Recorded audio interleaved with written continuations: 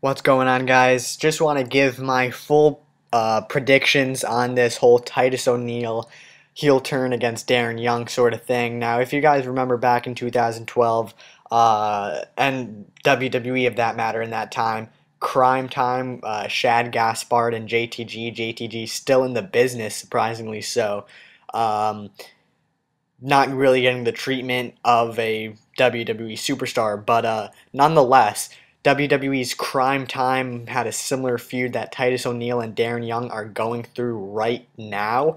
Titus O'Neil broke up with Darren Young on SmackDown. Shad Gaspard did the same to JTG over on SmackDown as well, just a few years back. Now, Shad Gaspard in 2012 took to Twitter saying how WWE is making the primetime players reasonably close, at least, to the Cryme Tyme. Now, Cryme Tyme, Prime Time, just got my words mixed up earlier in this video.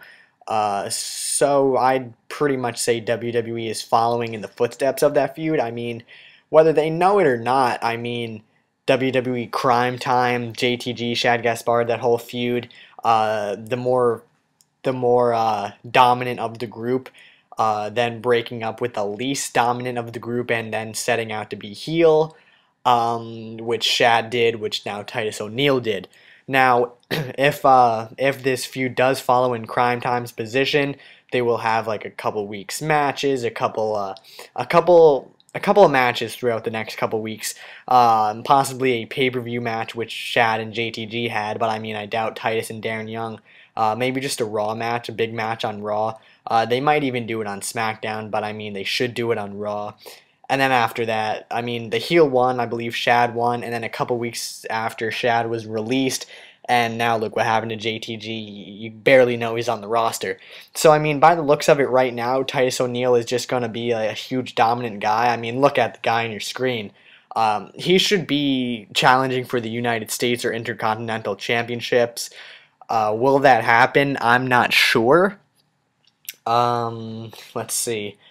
I mean, following in the footsteps of Cryme Tyme, Titus O'Neil might get released and Darren Young stay in the company.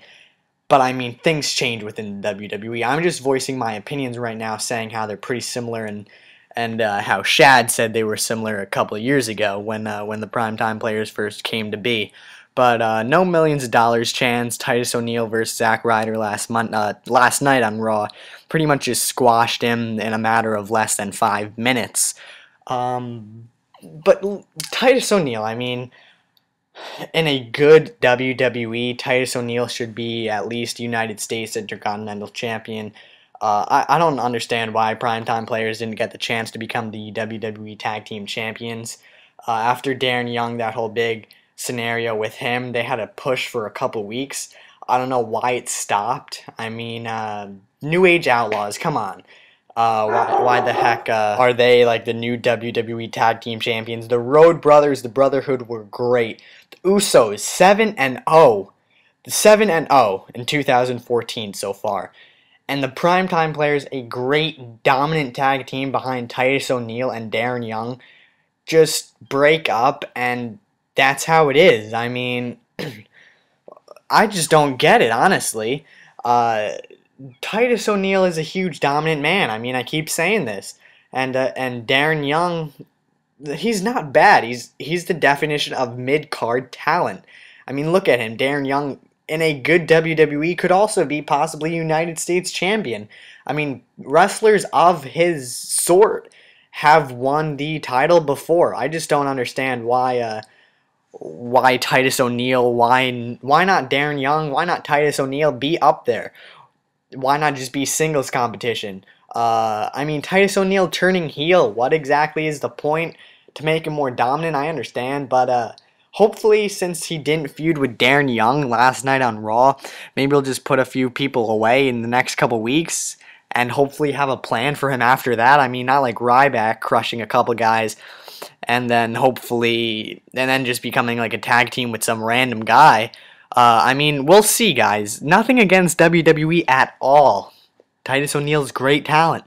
Darren Young's great talent.